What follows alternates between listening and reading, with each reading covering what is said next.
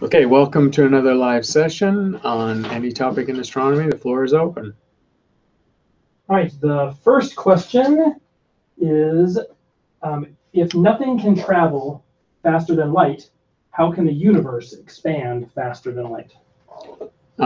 So that's a good question, and in fact implies an answer that the universe did expand faster than light, which it did during the first third of its existence, which is to say any 2 points in space were moving away from each other faster than 300,000 kilometers per second for the first roughly 4 or 5 billion years after the Big Bang.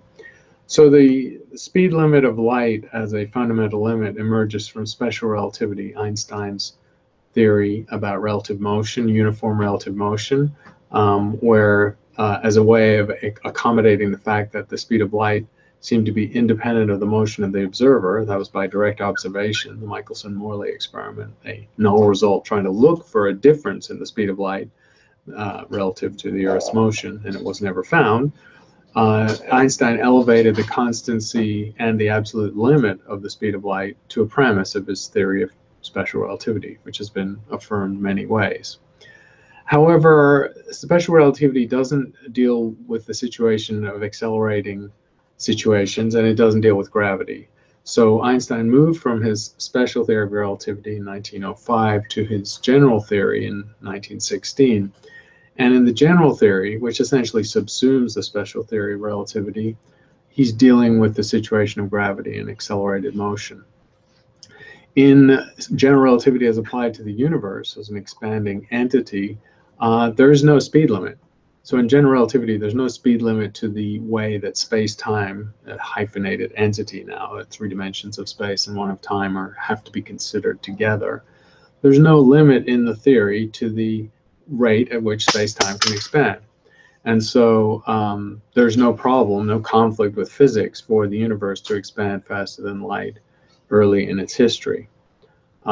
If you were within that universe at that time doing physics experiments on a Earth-like planet or in a terrestrial solar system type situation, you'd still see special relativity obeyed, which is to say on the small scales of the Earth or a solar system or a small chunk of that large expanding universe, the speed of light as a limit in special relativity would be obeyed. But on the largest cosmic scale of expanding space-time of the universe as a whole, the speed of light is not a limit. And in fact, taking it back even further to 400,000 years after the Big Bang, which is the era from which we see the microwave radiation, our best evidence that the universe had a hot, early, dense state, that radiation we see with microwave telescopes and satellites represents radiation when the universe was 1,000 times smaller and 1,000 times hotter than it is now. And at that time, any 2 places in space or any 2 places on the map you see of the microwaves were actually moving apart at about 45 times the speed of light. So in the very early universe, this speed limit of the speed of light was violently violated, if you like, by the very rapid expansion. The next question is from Jake, who is on with us live, who asks, what are your opinions on the Mars presentation from Elon Musk last week? So it's a big news story, and I was on Canadian Broadcasting news show just this morning talking about it, had a few interviews.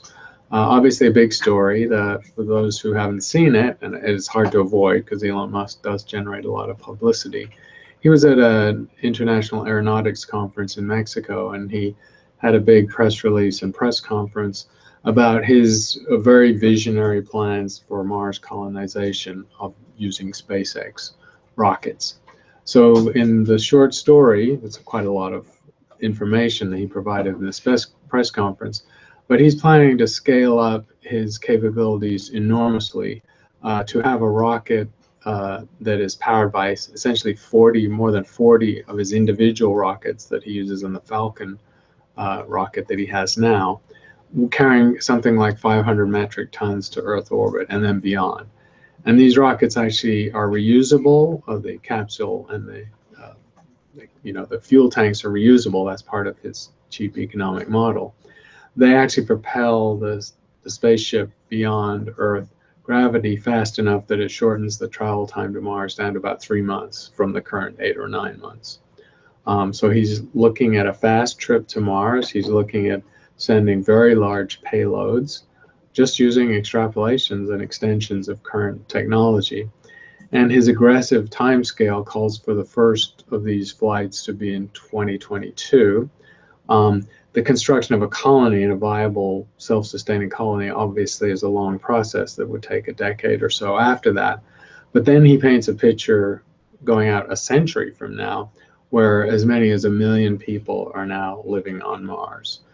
Completely separate colony, large colony, obviously the size of a big city on Earth, and what he paints as an offshoot of the human tree, so a new species essentially, and eventually as they start breeding and become distinct from humanity. My views on it are, at one level, great, good to him, because he's one of the leaders in the private space industry, and it's good to have ambition. It's good to have grand plans. I think in the end, Mars colonization will happen, and I think Musk has the technology to do it. I just think he underestimated, perhaps deliberately, the speed with which he can do it, and he underestimated for sure the expense and difficulty of doing it. But that's not to say it's impossible. I also think, at a more subtle level, he painted a false dichotomy. His sort of apocalyptic vein of his press conference was to present it as a dichotomy between us waiting around on Earth for essentially the extinction or catastrophic event that will wipe out life on Earth, or going to live on Mars as a place where we can escape from the problems of Earth. That's a kind of a dire dichotomy, and I don't think that dichotomy is real. There's obviously a third option, which is to muddle through and somehow get our house in order so that the Earth is not destroyed. A catastrophic event like an asteroid or meteor impact is a multi-million year, most likely, event. And if it's shorter than that, there's a good chance we could head it off. So our demise, our catastrophic demise, is really in our own hands, and I'm not as pessimistic as him as to the likelihood of that happening. So I don't think it's a simple dichotomy. I also think all of these things can happen together. I think that the Mars colonization project will proceed either through SpaceX or other players, and it'll happen independent of how well or badly we're doing on the Earth. We'll never have the ability to send more than a tiny fraction of the Earth's inhabitants to some other location, especially Mars. So it's completely implausible, even in Musk's dreams, for us to truly relocate to Mars. What he's really talking about is building a large colony that eventually grows and becomes a separate outpost of humanity. And I agree with him. I think eventually that will happen. Not as quickly as maybe 1 million people in 100 years. That's extremely aggressive timescale. But I think it will happen. All right, the next question is from Ilsa, who is on with us live. Is the Mars retrograde motion something unusual, or is it a run-of-the-mill event from any two objects orbiting a star? It's unusual. It has great historic value, of course. I mean, the simple answer is that it's run-of-the-mill. In any solar system, and now we found many solar systems out there beyond the sun, the planets are likely to have regular motions. And so the planets are likely to all orbit their stars in the same direction. The planets are also likely to be governed by Kepler's laws, which means that the interior planets will be moving faster in their orbit.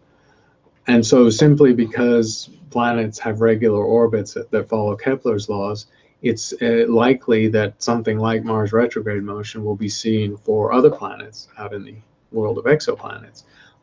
If you happen to be on an interior planet looking at an outer planet moving more slowly in its orbit, you will see it do retrograde motion. So what we see for Mars, and to a lesser extent for Jupiter, Saturn, and all the outer planets, would be seen by inhabitants of other star systems. So in that sense, it's a very routine event, something we would expect. Obviously, in our case, it's important first because it's one of the best pieces of positional astronomy that the average person can enjoy. Mars is an easily visible, noted by its color, naked eye object, and it does its retrograde every couple of years, which is to say, every couple of years the Earth overtakes Mars on the inside, moving faster on the inside track in its orbit of the sun. And so for a couple of months, about 6 or 7 weeks, Mars appears to reverse its normal east to west progression among the stars. And then it picks up that forward motion again. And that regression, that retrograde phase of a month or so out of a couple of years and happening every couple of years is a very notable behavior that you can see with your naked eye. It's kind of fun to watch it over a period of a few months when the next one's coming. It also played a critical role in the history of astronomy because it was Mars' retrograde motion that contributed to the idea that the Earth was not the center of the universe. If the Earth's the center of the universe and the sun, the moon, and all the planets go around us carried by celestial spheres or whatever the mechanism was at the time of the Greeks and through the medieval time, then it's very artificial and arbitrary for one of the planets to suddenly back up for a while and then continue forward. You essentially just have to invent that as a strange mechanism only for some of the planets and not others. In the heliocentric model, where the sun's the center of the solar system and the Earth is just one of the planets orbiting the sun, that retrograde motion is naturally understood if the Earth's on an interior orbit. Venus and Mercury don't show retrograde motion because their orbits are interior to ours. So the observation of retrograde motion, which obviously had been done for thousands of years, it was done by ancient people long before there was astronomy and they didn't really know what they were looking at, became a critical argument at the time of Copernicus through to the time of Galileo in overturning the ancient view of the universe. Right, the next question is from Avik, who's on with us live. Are astrophysicists actively working on multiverse theories, either to prove or disprove the existence of one or more types of multiverses? Yes, there's a theoretical effort involved in the multiverse scenario. It's tricky, though, because you're missing some of the basic input physics. The multiverse concept arises out of the quantum genesis notion, the idea that the universe was once small enough to have been only describable as a quantum phenomenon, and that perhaps the genesis of the universe was quantum creation, perhaps from false vacuum or from borrowed energy from the vacuum of a previous state. And in that situation where the universe is essentially a quantum fluctuation that inflated to a subsequent large size, there could be other events, other quantum events leading to other universes. And that's the overall idea of the multiverse theory. And those different universes, the different space-times, if you like, would have very different properties, indeed different laws of physics. So it's an interesting question of how you test that kind of idea. And at the moment, it's not really a testable idea. Some physicists, some cosmologists are fairly resistant to the idea of the multiverse because they don't think it's part of the normal apparatus of science where you make unique and testable predictions, and those predictions are either borne out or not, and you either reject the theory or accept it or modify it and move on. Multiverse hasn't got to that stage. And part of that is because we don't have a quantized theory of gravity or string theory or any theory that can describe the state from which the universe emerged and other universes may have been part of some ensemble that preceded the Big Bang. We simply don't have a robust theory.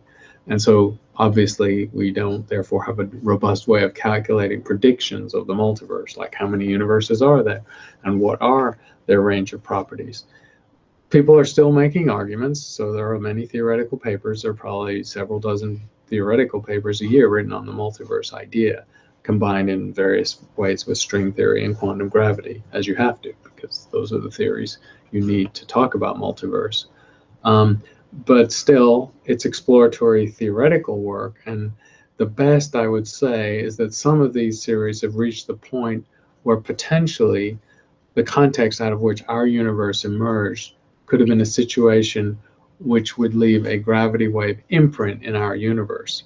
In other words, there could be a signature of gravity waves observable in our universe as a whole, and maybe potentially by LIGO or succeeding experiments like that, that would detect the imprint on our overall space-time, our overall expanding universe, of the fact that there are other space-times out there, other expanding universes, or maybe not expanding, but a multiverse context.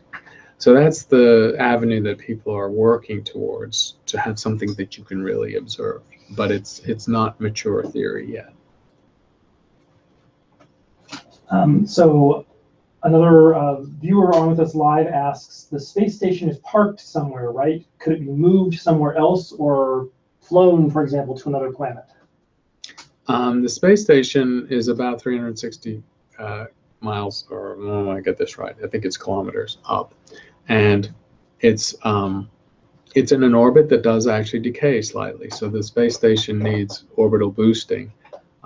It's at a fairly high. That's a low Earth orbit technically, but it's a high low Earth orbit, if you like, because the truly low Earth orbits are getting so full of space junk that the space station would be in jeopardy. It's already in some jeopardy because there is space junk at its slightly higher elevation. So the space station is in an orbit which, although above essentially all of the Earth's atmosphere, it is subject to very slight drag from the very most tenuous outer extension of the Earth's atmosphere. And that means that the space station's orbit is gradually degrading. And it's clear the space station has already had its orbit boosted slightly over its long time there, over a decade. If nothing is done with the space station, it will actually deorbit by itself in an accelerating way in a couple of years. And so a decision is actually being faced with the space station of whether to let it naturally deorbit and fall into the ocean, and of course pick the trajectory for doing that so that it doesn't happen over any landmass, or keep the space station, boost its orbit, and keep it going for some number of years more. The space station is sort of in a political and financial limbo in that regard. As for moving the space station further away entirely, that would be impossible, essentially. The space station is a large structure. It's 70 or 80 meters across at its long. It's got long, spindly pieces of tubing, essentially, that people live in and work and play in. And so it's a big structure. I don't remember how many tons, but it's a huge structure. To take the space station from a circular orbit of the Earth, or slightly elliptical orbit of the Earth, to escape velocity would be, in Newtonian physics, that's a factor of root 2, square root of 2, 1.414. So you'd have to boost its speed by 40% to liberate it from the Earth's gravity. And that's a phenomenal amount of energy, and the rockets essentially don't exist to do that. So space station, although in principle it could travel between the planets, I mean, it's clearly a sealed, protected unit that, with its own life support, in practice it's never going to do that. All right, the next question is, how many dimensions are there? I heard some people talking about possibly 11 dimensions. Right, so this alludes a little back to a previous question about the multiverse. The ultimate theories of matter, which, so just to back up a little bit, the conventional physics of the universe that we live in and think we understand fairly well is essentially four-dimensional, 3 dimensions of space and 1 of time. And in the very successful theories of special and general relativity, those dimensions really are coupled. We have to think of space-time as a unified entity. We shouldn't think of the time dimension separately from the space dimensions. And that's fairly familiar now after a century. That's quite old established physics. But the standard model of particle physics, the fundamental idea of what matter is made of, has run into some problems, because the standard model of particle physics, for example, declares the electron to be a point mass. It has no size, has no dimension in the standard model, which is a very successful model. It explains, lab physics and accelerator physics quite well. Well, electron obviously has mass and it obviously has charge. So if it's a point particle in the theory, that implies infinite mass density and infinite charge density, and that's unphysical. That's just one example, but there are several others where the standard model is clearly an incomplete description of nature, because we've never seen substructure in the electron, and yet it's nonsensical for an electron to have infinite mass density. So the theory needs to be improved, and to go beyond the standard theory without just adding bells and whistles is actually quite hard, because it's fairly mature and it describes its range of physics fairly well. So what people have done is they've gone back to the drawing board, to square one, and they've conceptualized a completely different view of the fundamental nature of matter. And they're motivated, of course, by bringing the quantum theory and general relativity, the theory of gravity, under one umbrella, because we eventually will need some sort of theory of nature that involves all four forces. At the moment, the particle physics theories involve the unification of three of those forces, quite successfully, many experiments to show that, but gravity's left out of the picture. So these more profound theories, of which string theory is the one that gets talked about the most, but there are other terms for this, M theory, where M stands for membrane, which are multidimensional entities with higher dimensions. These theories started being developed actually 35 years ago, quite a long time ago, in the early 80s, and they've just matured slowly. So all of these attempts to reach beyond the standard toolkit of physics to explain gravity and the four forces of nature together end up mathematically involving hidden dimensions, or dimensions beyond the three of space and one of time. Depending on the variation of the theory, that those extra spatial dimensions could add up to a total of 9 or 10 or 11, as the questioner asked. And the distinctions as to which of these theories is favored is thus not clear, because the theory is not tested or verified.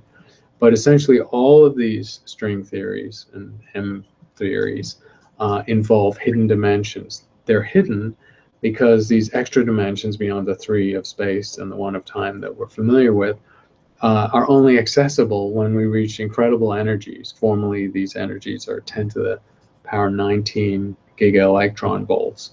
That's the energy at which, in an accelerator, you can't do it, but that's the energy at which, in nature, all the four forces of nature become equal. So these theories all involve extra dimensions, and a number of extra dimensions that are essentially compactified or invisible to us at terrestrial and everyday energies, but represent a more fundamental way of viewing nature. We seem to be having a bit of a trouble with the stream. It's not showing up on YouTube Live, so I'm not sure what to do, if we should just keep going with archived questions and then save this, or if we should try restarting the stream. I'm afraid it's going to not come up with the same URL. Yeah, well, we can put it up after the fact, right? That's what I think. I think that's better. Yeah, I'm sorry to interrupt immediately, but I just wanted to. Okay, the next question is from email. What would have happened if there was no time, like in the entire universe, no calendar, no past or future? Is there any way to tell what would be different if time was different in our universe? So it's an interesting hypothetical about the nature of time, or the persistence of time as a visible part of our universe. So the universe does seem to have a time arrow, a forward arrow, and the nature of time is still mysterious. The physicists, philosophers, neuroscientists, even from the psychological aspects, our awareness of time is important too, have not fully understood time. But the universe does have a time arrow, which is to say the universe evolves. The universe is different now than it was 1 billion years ago, or 13 billion years ago, or at the time of the Big Bang. So in the sense of the universe evolving, it makes sense to talk about an arrow of time. And that arrow manifests on many different scales. It manifests obviously on terrestrial scales. We see phenomenon on the Earth where if we made a movie and ran the movie backwards, the backwards movie is implausible. And so we can tell that time really only marches in one direction. In the universe as a whole, that is not as obvious, because you could make the movie of the universe run backwards and you wouldn't necessarily be breaking any law of physics. Also, microscopic scales, the arrow of time tends to run forward and backward equally well. Microscopic physics or subatomic physics has a very slight time asymmetry, but for the most part it's time symmetric. So what we think is that the presence of an arrow of time is somehow related to the systems of large numbers of objects or large numbers of particles, and it's sort of related to the thermodynamic idea of entropy. Entropy is the amount of disorder, or in physics terms, it's the number of equivalent states of a system that cannot be distinguished. the history of the universe is one towards increasing entropy. That's the second law of thermodynamics. And in any complex system with many moving parts or many particles, or any large chunk of the universe, we see a movement towards larger entropy. So the question then actually becomes, if the universe shows an arrow of time, and if this arrow of time is associated with the second law of thermodynamics, or the tendency to increasing disorder or increasing entropy, the question may become, why did the universe start in such a highly ordered or low entropy state?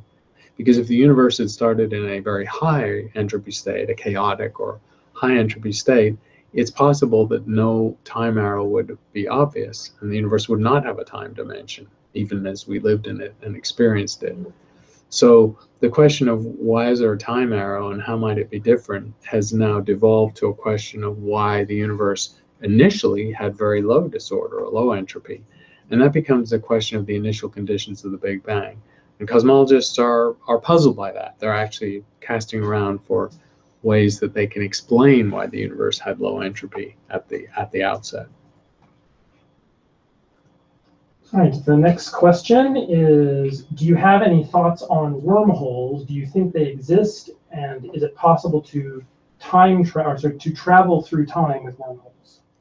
So Kip Thorne's written a very good popular book, Black Holes and White Holes and Wormholes. I can't remember, it has a long title. It was written about 12 years ago, and I recommend it highly. He's a very esteemed physicist at Caltech. He's probably going to be one of the 3 getting Nobel Prize for the gravity wave discovery, since he was a theorist, the main theorist behind the LIGO project.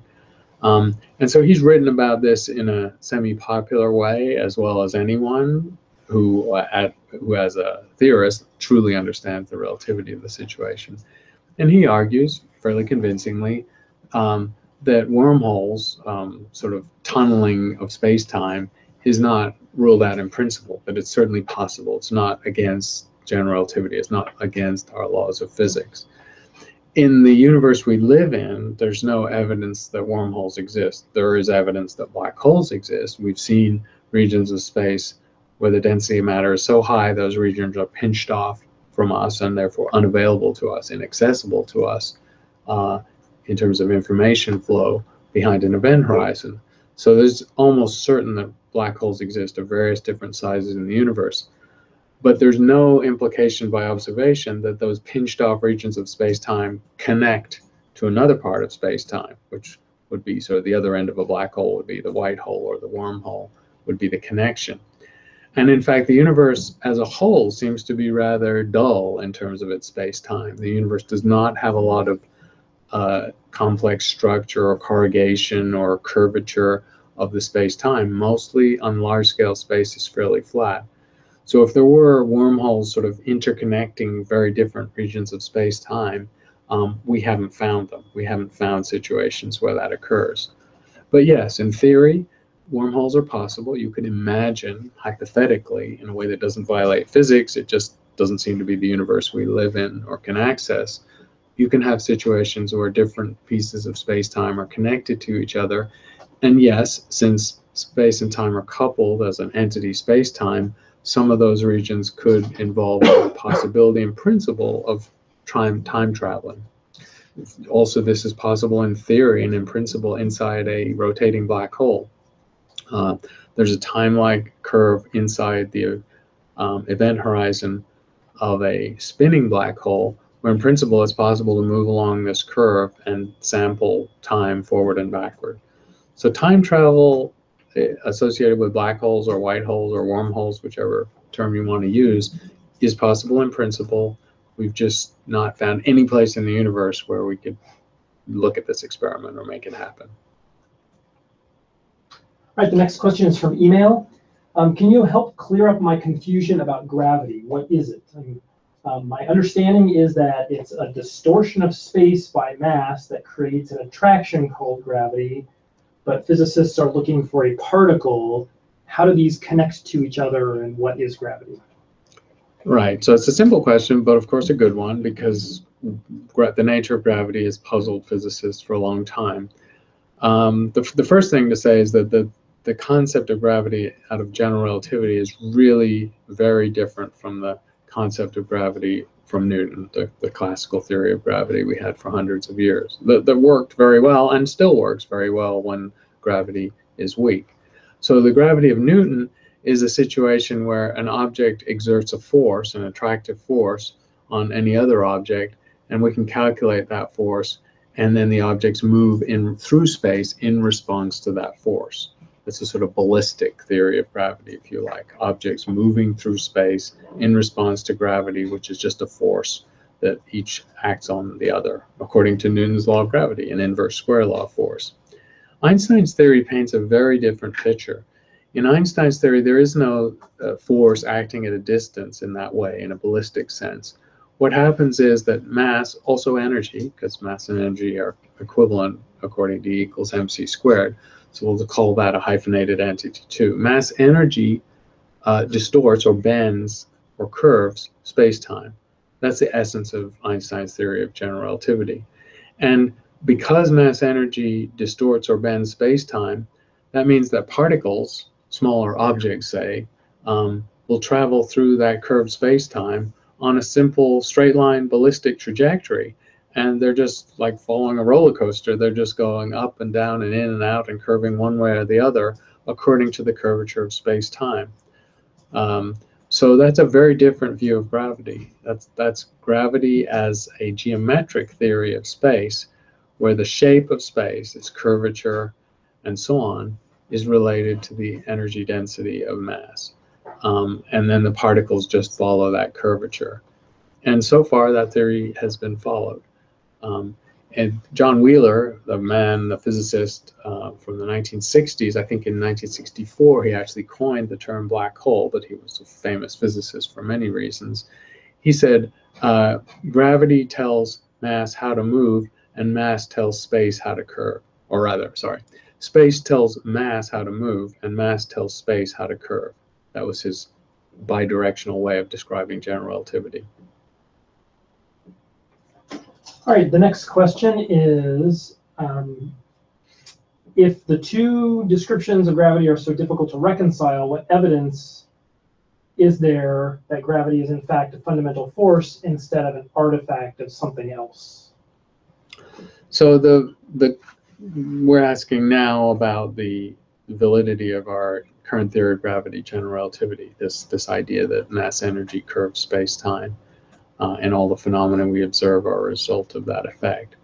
There's actually a lot of evidence now. General relativity has passed its tests with flying colors. The first test is, can we see this space-time curvature? And the answer is yes.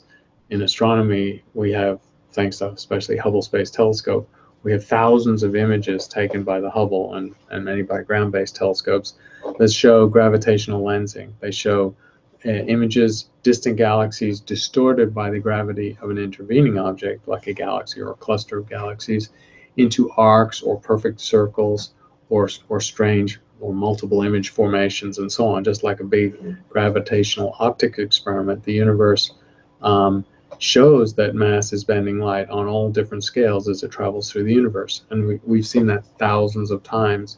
And the amount of the deflection, the magnification or the demagnification, the image splitting, all the phenomena are beautifully explained by general relativity. Another test of general relativity is, these are physically related, there's the gravitational redshift and gravitational time dilation.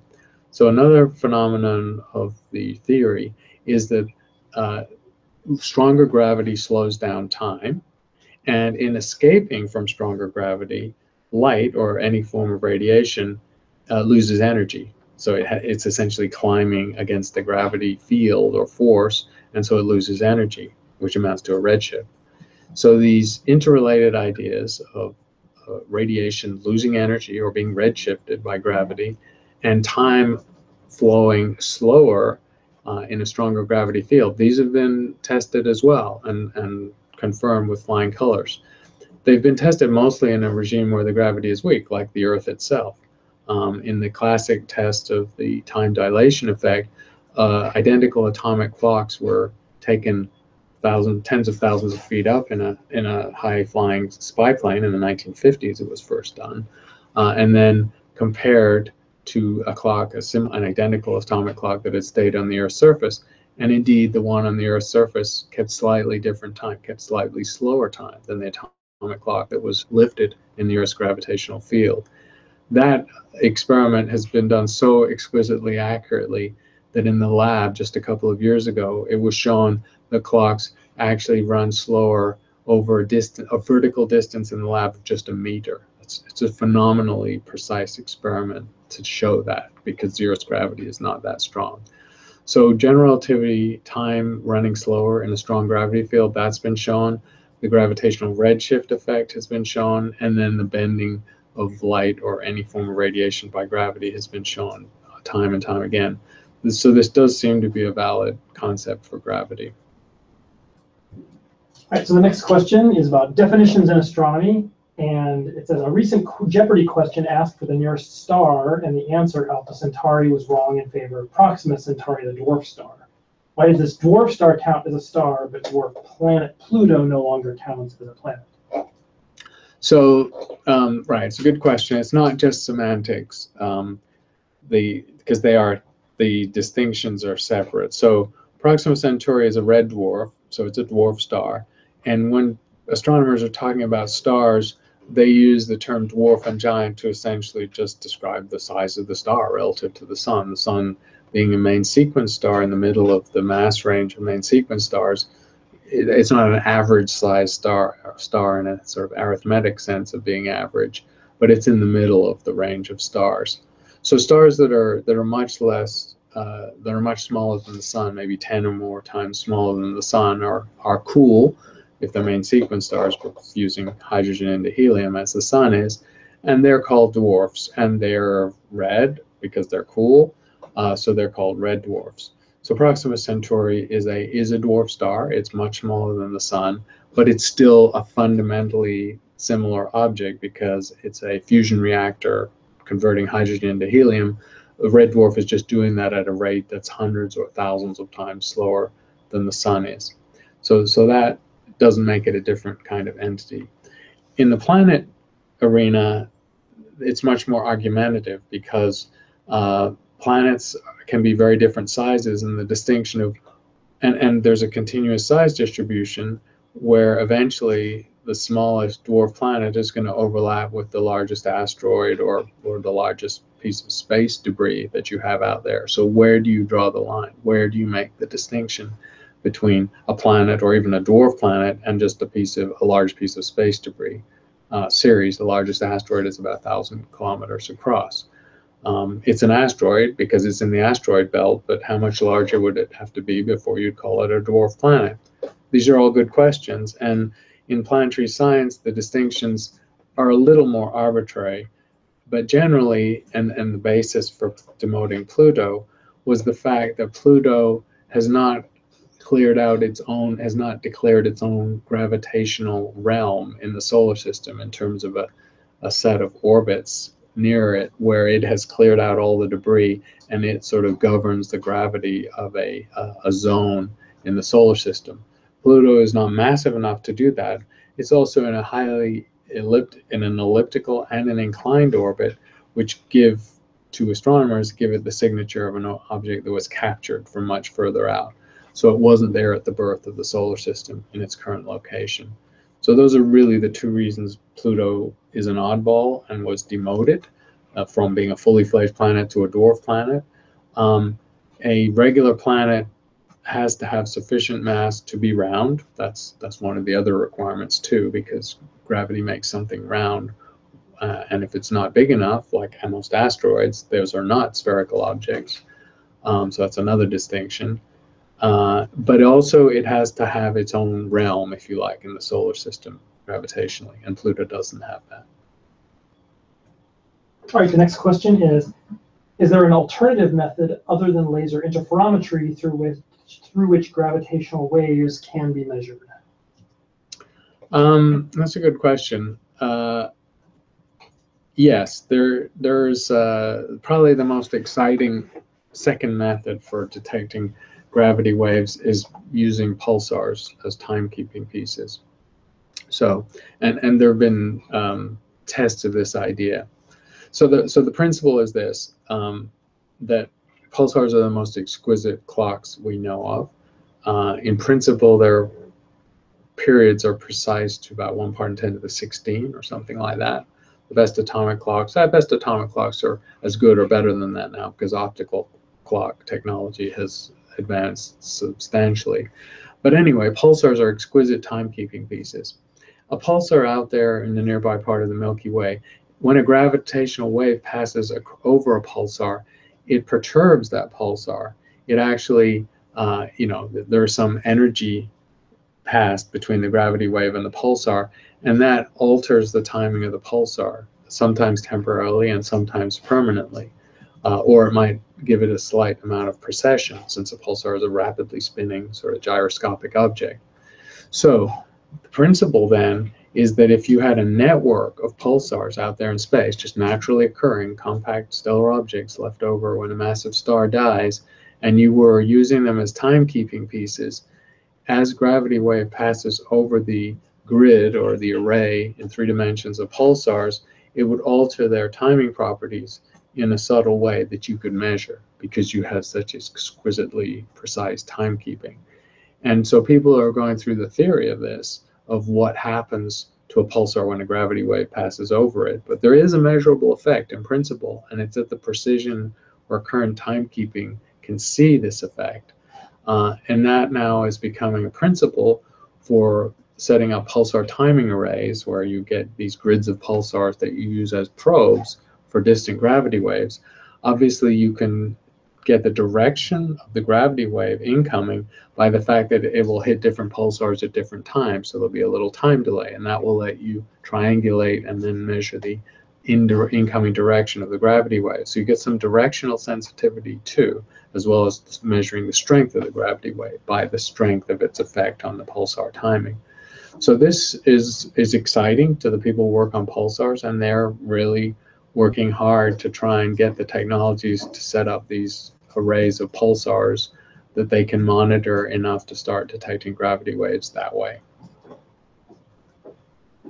All right, 2 more questions, I think. So the next question is, why are orbits elliptical instead of circular or any other shape? What's the reason behind this, other than the fact that Kepler says so? Right. So in Kepler's, or rather in the Newtonian theory of gravity, from which you can derive Kepler's laws, that's an experiment, but that's a little calculation that freshman physicists do and astronomers all the time. The circular case is just a special case of the elliptical general case. So that's true, of course, mathematically in the description of shapes too. A circle is just an ellipse of 0 ellipticity. Now, what it means physically in terms of an orbit is that there are 2 components of the energy. There's the gravitational potential energy, because an orbiting object is responding to the gravity of a star. That's why it's moving. And it also clearly has a kinetic energy, has an energy of motion, half mv squared. In an elliptical orbit, or a circular orbit, both of these components of energy are there. In a circular orbit, the gravitational potential energy never changes, because the distance to the star never changes. And the kinetic energy never changes, because in a circular orbit, the velocity is always the same. So these 2 numbers, these 2 components of energy are equal, and they neither change. In the general case of an elliptical orbit, the kinetic energy is constantly changing, because the velocity is changing in the ellipse, and the potential energy is changing because the planet or object is moving closer and further away from the star. And they change in such a way as to offset each other, so that the sum of the 2, the total energy in the orbit, is constant. And Newton's law is just the origination of how you derive that relationship. All right, the final question for today is, was the discovery of gravitational waves the final frontier for the validation of general relativity, or are there other aspects of general relativity that still need to be experimentally verified? That's a good question. Good question to finish with. No, it's not the final frontier. It's an incredible step forward, and it's the beginning, the birth of a whole new field and a whole new way of testing general relativity in the situation of strong gravity. But what's also in front of us, and those experiments are going to also start happening in the next 5 to 10 years, are other tests of gravity in the strong regime. And of course, the ultimate test cases for that are black holes. So the LIGO detection, the first detection of gravity waves, was from the inspiraling of black holes with each other. Gravity waves, however, can be produced by supernovae, produced by neutron stars orbiting each other or orbiting black holes. So you don't have to have a black hole involved to generate gravity waves. So the gravity wave detectors will find all sorts of things. But these other tests of general relativity will sort of home in on the most extreme gravity situations, which are black holes. And to keep it short, I would say the most exciting experiments that are upcoming involve the black hole at the center of our galaxy. It turns out that the black hole at the center of our galaxy, about a 4 million solar mass black hole, about 28,000 light years away, is almost uniquely situated to study in detail. And that's because the stellar mass black holes that we know dozens of in the nearby galaxy, their event horizons are exceptionally small in angular terms. They're less than a millionth of an arc second. That's way beyond anything you can observe, even with an interferometer. So we cannot see down to the scale of the event horizon for stellar mass black holes. And if you talk about the large black holes in distant galaxies and quasars, those black hole event horizons are much bigger because the black holes are much bigger, but the distances are thousands or millions of times further. So they're not any easier to see or see the event horizon size than the stellar mass black holes near us in the galaxy. The galactic center black hole is this perfect sweet spot because it's a pretty large black hole. It's millions of times the mass of the sun, and it's only a few tens of thousands of light years away. So that event horizon is the largest event horizon we are likely to see ever, anywhere. It's the one in the center of our galaxy. And the Event Horizon Telescope, which is a interferometer based on millimeter observations, which gives you the finest resolution at radio wavelengths, are poised to try and make images of the event horizon itself, or the shadowing of the event horizon on background material, and also to watch stars as they loop in and out of the intense gravity near the event horizon and perhaps are even swallowed by the black hole.